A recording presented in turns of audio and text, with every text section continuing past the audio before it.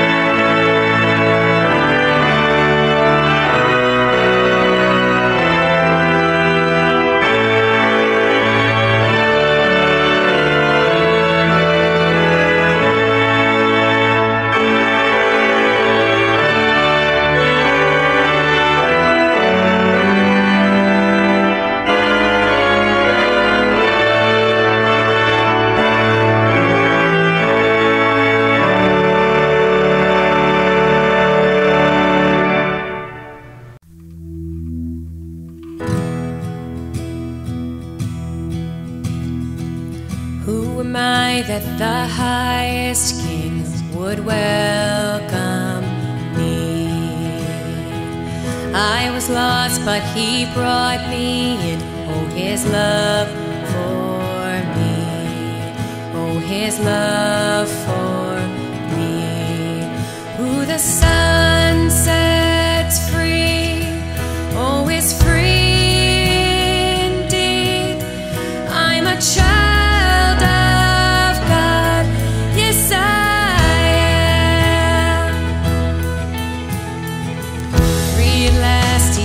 ransomed me, His grace runs deep. While I was a slave to sin, Jesus died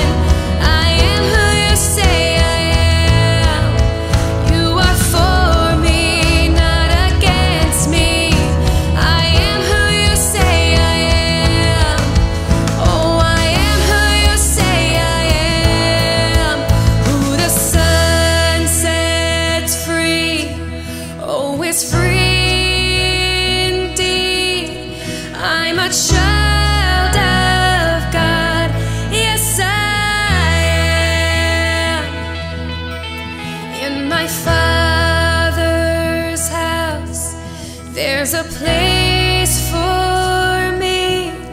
I'm a child of God. Yes, I am. In my Father's house, there's a place for me. I'm a child of God. Yes, I am.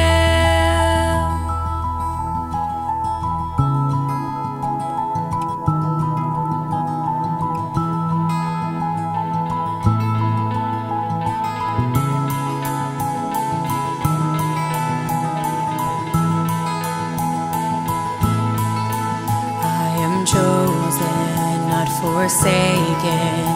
I am who you say I am.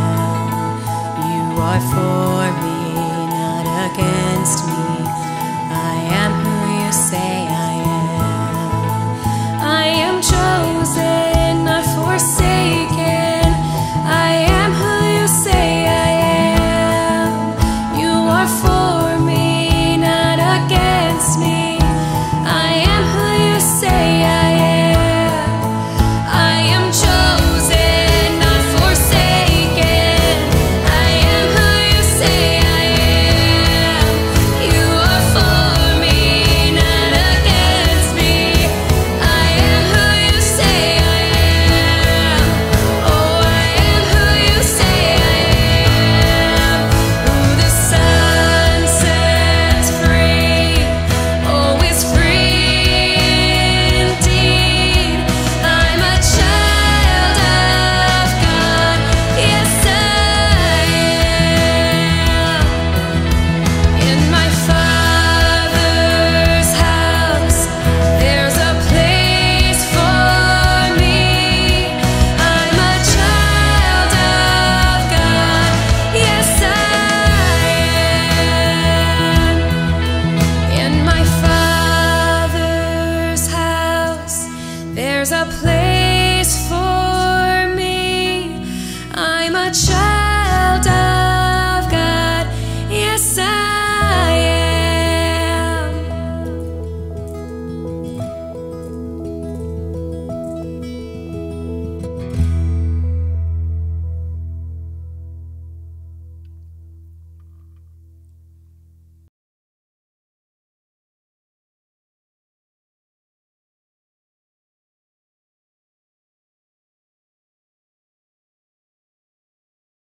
Would you bow with me in prayer?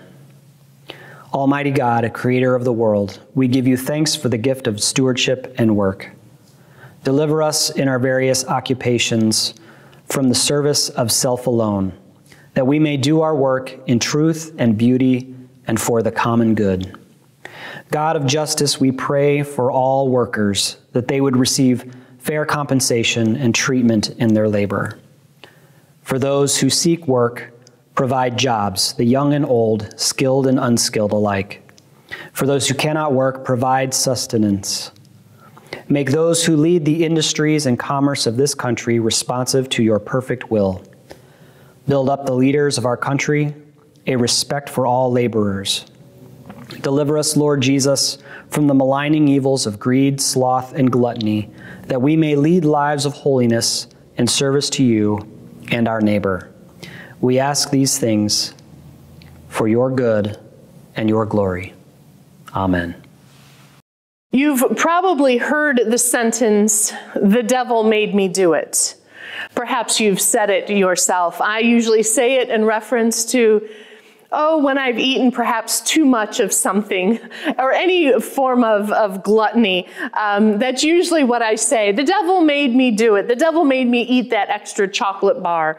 Most of the time, I think we say this jokingly, but maybe deep down, there is a part of us that wishes that we could just brush away any of our personal responsibility for our actions and our attitudes, that somehow we're not responsible for what we say and what we do and how we live.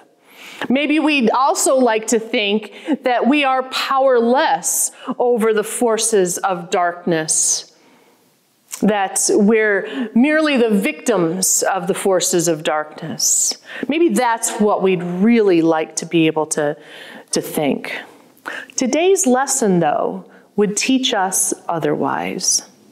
So we're going to continue in the letter to the Ephesian church, and I have to say that this letter, though it was written so long ago, still speaks today to our human experience and our community. So let's listen. I'll be reading chapter 4, starting at verse 22, through chapter 5, verse 2, and then again verses 15 and 16 in chapter 5. Hear this word of the Lord. You were taught, with regard to your former way of life, to put off your old self, which is being corrupted by its deceitful desires, to be made new in the attitude of your minds, and to put on the new self, created to be like God in true righteousness and holiness. Therefore, each of you must put off falsehood and speak truthfully to your neighbor, for we are all members of one body. In your anger, do not sin. Do not let the sun go down while you are still angry, and do not give the devil a foothold. Anyone who has been stealing must steal no longer, but must work, doing something useful with their own hands, that they may have something to share with those in need. Do not let any unwholesome talk come out of your mouths, but only what is helpful for building others up according to their needs, that it may benefit those who listen. And do not grieve the Holy Spirit of God, with whom you were sealed for the day of redemption. Get rid of all bitterness, rage and anger, brawling and slander, along with every form of malice. Be kind and compassionate to one another, forgiving each other just as in Christ God forgave you. Follow God's example, therefore, as dearly beloved children, and walk in the way of love, just as Christ loved us and gave himself up for us as a fragrant offering and sacrifice to God. Be very careful then how you live, not as unwise, but as wise, making the most of every opportunity, because the days are evil. This is the word of God for the people of God. Thanks be to God. I was a bit of a tomboy when I was a child, and I played a lot of ball, and I ran around, and I loved to climb trees as well when I was a kid. And I grew up in a neighborhood that had a lot of great climbing trees for us. Some of the easiest ones for me to climb were, of course, the shorter ones, the ones that there were branches down lower. And they were the crabapple trees in our yard. They, of course, had all these really stiff thorns on those branches, and you had to be very careful climbing those trees. And I got scratched many times, but it was always a lot of fun. You had to be careful, as I said, but my sister, she was so much better at climbing trees than I was.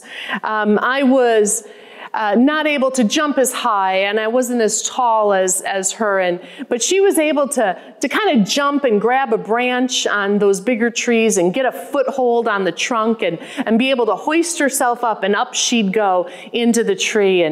And if I wanted to climb the tree, then what I needed was some help. And my sister, she would she would lace her fingers together sometimes, and I'd put my foot in her hands, or she'd bend her knee, and I'd put my foot on her knee, and she would boost me up so that I could grab the branch and get a foothold up onto the tree then. But she would give me the initial foothold, and I would be able to get up into those taller trees with her then. Now, in those kinds of circumstances, when you're a kid climbing trees, having a foothold is a great thing. Or if you're wall climbing, rock climbing, that kind of thing, you need a good foothold. But that's not always the case for everything. In today's passage, we heard the words, "Do not give the devil a foothold." The writer of Ephesians did not say, let's be very clear, the writer did not say, the devil made us do it. Rather, it's very clear that what we do, how we live, can actually give the devil, give darkness, the powers of darkness, a boost. What we do actually gives evil a boost into the world. What we do can give those forces of darkness leverage into our lives. And of course, one of the ways is through unresolved anger. Unresolved anger, that gives the devil a foothold into our lives. It says, in your anger, do not sin. Do not let the sun go down while you are still angry. Now, a popular piece of advice for newlyweds from others is many times, just don't ever go to bed angry. And I've shared with you, I was married for many, many years, and Jeffrey and I never went to bed angry, except for once. And I can tell you that was the biggest mistake we ever made. Going to bed angry with one another, because something happens with that anger that's inside of you when you go and sleep on it, when you let it linger inside of you. It settles into your being, that anger. Your grudge can settle in. Your side of the story gets rooted, and you become more closed off to one another, entrenched in your anger, which can then lead to something more. Anger, unresolved anger, leads to even deeper ways that we harm our relationships with each other. When we get angry with someone, we don't always know the full story. We just know what we think about it, what we feel about it. And in the end, we might be making assumptions about what the other person meant when they said that, or what they were intending when they did that. We might make assumptions about that other person that we're angry with. We might assume that the other person had ill intentions toward us. And I think we have seen that and experienced that so much in our community life in these last many months, particularly around our COVID situation.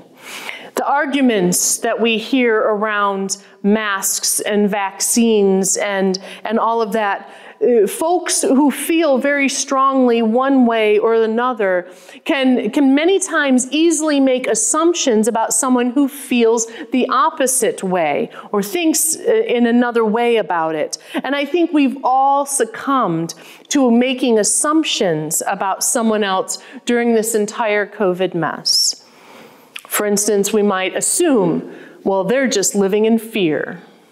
Or we'll assume they're being selfish. We'll assume they don't care. Or they don't have a very strong faith. Those kinds of assumptions. I've heard all of them. I've heard all of them through these last months. And that's just one situation in which we find ourselves divided around and making assumptions about each other. And I know that there are so many other assumptions that we make about one another, maybe around political differences, assumptions about people from another race or another economic background. We make assumptions so very easily and readily. And what happens is that I think assumptions are the result of letting the sun set on our anger. And a lot of times our anger is out of a misunderstanding. That we let the sun set on our anger without seeking clarification, without trying to work things out and figure out, wait a minute, what's happening here? And assumptions then settle in. And they entrench us. And actually, they provide a foothold. A foothold for the forces of darkness to get into our lives, into our hearts. we're actually providing the devil a foothold into our own selves. And then, of course, this whole thing about anger and unresolved anger, it can also lead to not only assumptions, but what we call triangulation. An untold number of times in my life when I have been frustrated with someone, many times what I will do is I will go and talk to someone else about the someone that I'm frustrated with. Sound familiar? We like to call it venting, if you will, but it's not necessarily helpful, not in and of itself.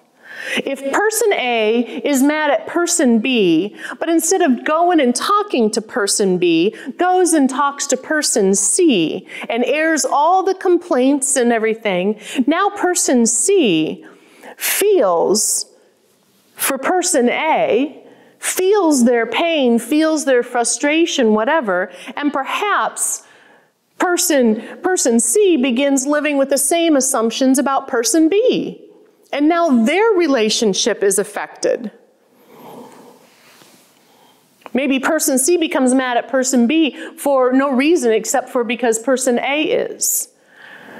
And if they do, person B now has no idea. They know something's wrong, but how can they fix it? Person A and person B are now, or C are upset, but how can they fix it if they don't know what it is? How can they begin to work things out and find resolution if nobody's talking about it? And so assumptions and anger and separation can spread in that way. And we actually give a foothold, and we help the devil get up into our community, into our relationships with one another. And let's not forget the part of our human experience, that not so lovely part of our human experience called accusations. We've talked about assumptions, triangulation, and accusations. Words like, well, you never, ... or you always, ... Whenever I hear those kinds of words leveled at me, my defenses go right up. They just go right up, and my rebuttal accusations start forming in my mind. I think this is pretty common for all of us. And the potential then circle and cycle of brokenness and anger takes hold. And we continue giving the devil a foot up, a foothold. We give the devil a boost into our lives, into the community. We give the devil a boost into our hearts. We're actually helping the forces of darkness along in how we live when we do these kinds of things. Honestly, we've seen enough of this in our world. We've seen enough of it in the church as well. This is why, beginning in a couple of weeks, we're going to be focusing on having holy and healthy conversations with one another. We're going to have a worship series looking at what does the Bible teach us about these things. And then on October 3rd, and the last day of the series, we will have a training event with a leader who will teach us crucial skills for good conversation. It is my hope, along with the writer of the Ephesian letter, that we, as the people of God, will stop giving the devil a foothold. And there are clearly ways that will help. There are clear ways on how we refuse to give the devil a foothold into our lives and into our community. We don't give the devil a helping foot up, if you will, a boost, when we actually share with one another, when we share with those who are in need. That is one way that we do not give the forces of darkness more power. We don't help the devil along, when we work to build each other up instead of tear each other down, when we're kind and compassionate and forgiving with one another, those kinds of things do not make room. They don't give room for the devil to get into our own hearts and into our community, into our relationships with one another. There are things that we can do that refuse to give the devil a foothold into our lives.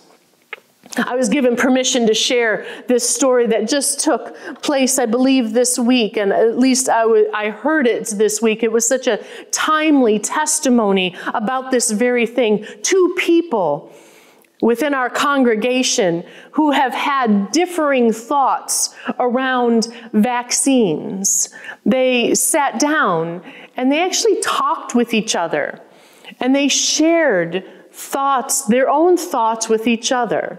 Without accusations, without assumptions, without triangulation, nothing like that. They literally had a conversation with one another. They knew they had differing views and understanding about things, and they knew those differing thoughts could affect their relationship. But this conversation that they had, the testimony that I've heard from this conversation, it brought them healing.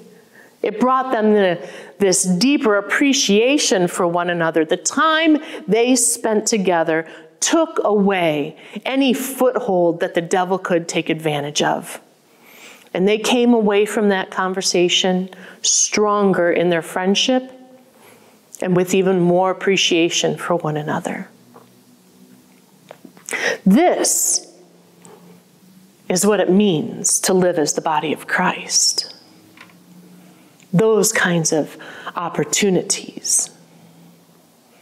And we do not give the devil a foothold when we live like that. Our passage today began with an image of putting off and then putting on, taking off and putting something on. It said to put off your old self, which is being corrupted by its deceitful desires, to be made new in your attitude of your minds, and to put on the new self, created to be like God in true righteousness and holiness. This kind of intentional Christian living is how we have power over the forces of darkness. This is the way of Christ, who loved us and gave himself for us. He showed us the truth that the devil can't make us do anything. Let's pray.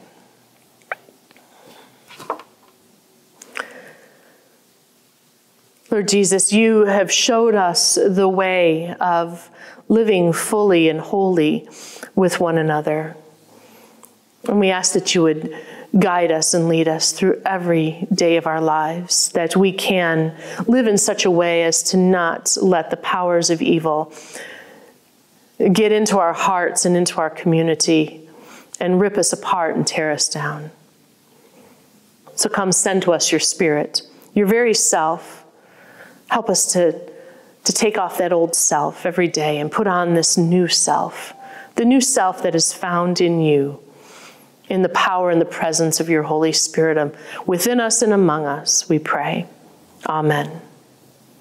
COVID has actually given us the opportunity to rethink some of our gathering spaces and how we use our building and how actually important all those spaces are. We have made a lot of changes over this last year to some of our spaces. We have a new sound system and lighting going into the sanctuary so that we're able to share our worship as a live stream in the near future. We have refreshed office spaces, classrooms, gathering spaces, meeting rooms that have technology so that people can share remotely in a meeting or a class. And then, of course, the latest thing is a completely redesigned and built courtyard in the middle of our building, a new gathering space for people, an outdoor, beautiful garden space for us to be able to use. Much of this is the result of tireless hours of so many church members, and I am so grateful for all of that volunteer and energy that has been spent. Whether they've been big changes or small changes, all of it is meant to enhance how we gather and how we spend time together. Your offerings have supported this work, supported the work of sharpening the ministry tool that we call our church building. So thank you for your generosity, and come by and check everything out as soon as you can.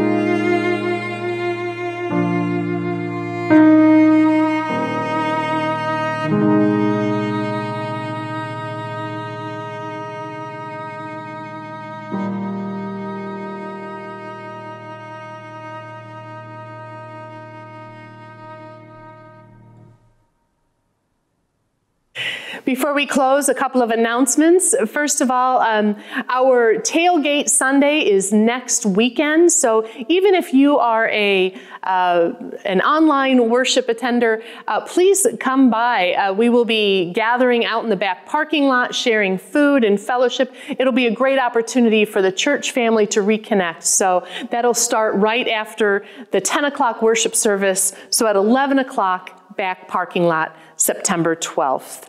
The other thing is that beginning on September 19th, we will start our worship series on Holy Conversations, and that ends on October 3rd with our training for the entire church family on how to have a healthy conversation with one another. Crucial stuff for the health of our community these days. The other thing is that our worship schedule for the fall is going to remain at 10 o'clock with one worship service, blended music styles in that worship service, both online and in person at 10 o'clock. Children's ministries and youth ministries will also be starting back up on this new schedule, and youth groups will be on Sunday evenings. So now, friends, let me share what the writer of the Ephesians says. He says, "Be very careful then how you live, not as unwise, but as wise, making the most of every opportunity, because the days are evil. But always let us give thanks to God the Father for everything in the name of our Lord Jesus Christ. Go in peace and with the Lord's blessings. Amen."